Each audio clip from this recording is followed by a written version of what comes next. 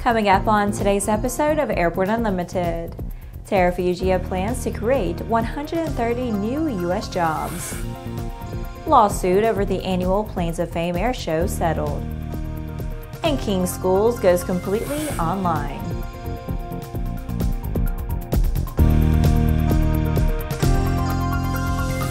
Hello, I'm Laura Hutson. It's April 16th, and this is Airborne Unlimited.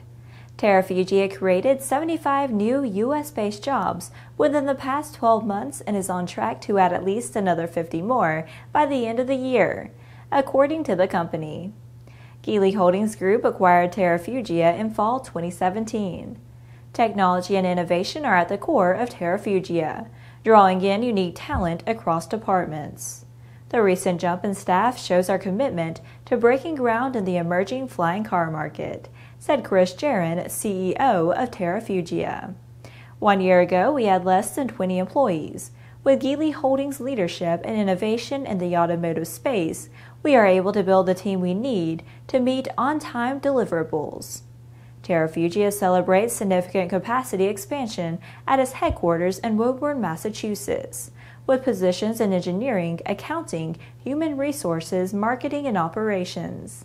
The company also opened a new R&D division in Petaluma, California, where all new engineering designs and concepts are being created.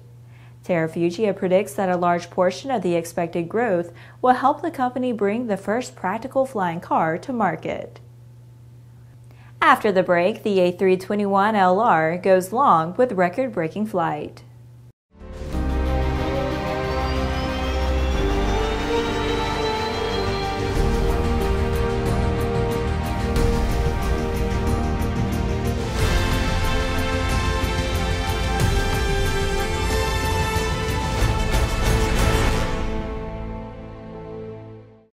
Concorde's recombinant gas RG series sealed battery technology produces a high-performance battery with the advantages of being pre-tested and fully charged at the factory.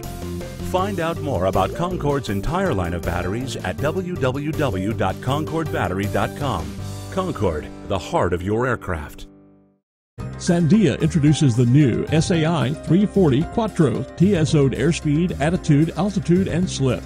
With integral backup battery, safety never looked so good. See it now at www.sandia.aero. Welcome back. If you have a story suggestion for Airborne Unlimited, Aero-TV, Airborne Unmanned, the AMA Drone Report, our website or podcast, just email to news-by@aero-news.net. With so much news coming out of the aviation industry, we're summarizing some other interesting stories in a brief segment we call Around the Patch.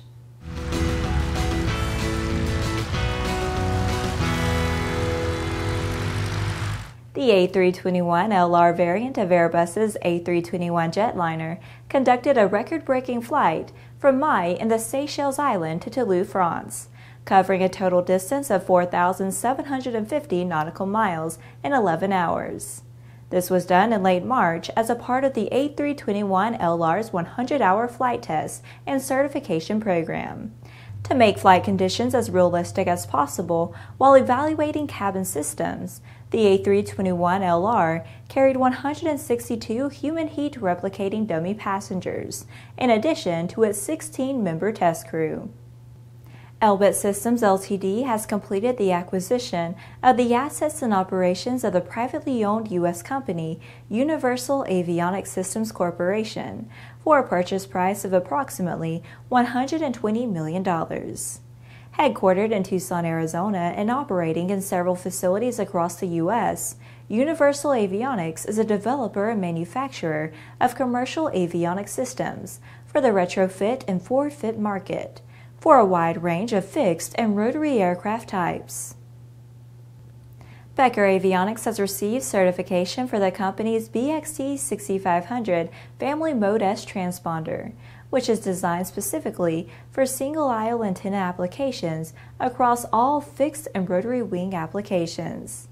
This second version joins the BXT6500 family's first certified Mode S transponder, capable of diverse and dual antenna operations. The BXT 6500 family will address all Mode S applications when the third version featuring TCAS-2 capability is available later this year.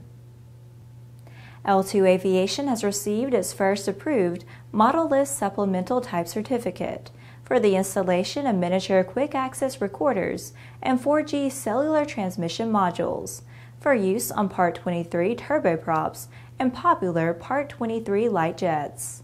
The AML-STC is now FAA approved and suitable for aircraft such as the Honda Jet, Pilatus PC-12, Beechcraft King Air, Phenom 100 and 300, and Part 23 Cessna Citations, among others.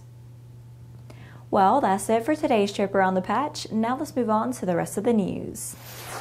Aviation enthusiasts will be pleased to learn that the lawsuit between Yanks Air Museum, Flying Tigers Aviation FBO, and Planes of Fame Air Museum has been settled, and the air show will go on this year. The settlement was reached with all parties interested in reuniting the aviation community. All parties have pledged to work together for the success of future air shows. We are happy to have reached an agreement so Planes of Fame Air Museum can bring to the aviation community one of the premier aviation events in the United States and the world, stated Steve Hinton, president of Planes of Fame. Yanks Air Museum has the world's largest collection of historic all-American aircraft. Yanks was created to share aviation history with everyone, and we look forward to displaying and flying the museum's aircraft at our home in Chino, said Charles Nichols, founder of Yanks Air Museum. Each year, the air show attracts thousands of visitors.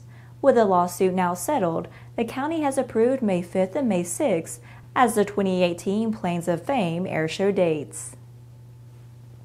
After these messages, King Schools goes completely online. There's a difference between charting a steady course and pushing for the ceiling. And for nearly a century, Hartzell Propeller has been defining that difference. It's in our passion for engineering and research and our dedication to testing the limits of performance. We are built on honor. We are Hartzell Propeller. Based on the popular Sling 2 LSA, the Sling 4 was designed to be the most practical and desirable lightweight four-place experimental aircraft on the market. Find out more about this 115 horsepower turbocharged airplane at airplanefactory.com. Welcome back. After over 40 years spent evolving pilot courses from in-person delivery to VHS tapes to computer installations, King Schools has said goodbye to DISC and is delivering 100% of their pilot courses online. It means you can study on any device and your courses are always up to date, said King Schools' Martha King. The free King Companion app lets you download and take lessons offline, and when back online, your progress is automatically synced with King Schools servers and immediately visible from all other devices, said Barry Canudula, King's CEO. Our customers made it clear that they prefer the advantages of online courses, so it was an easy decision to discontinue the computer-installed DISC option.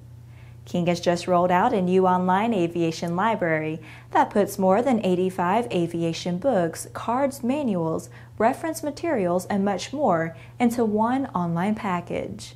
The library provides lifetime access with no subscription charges and is continuously updated.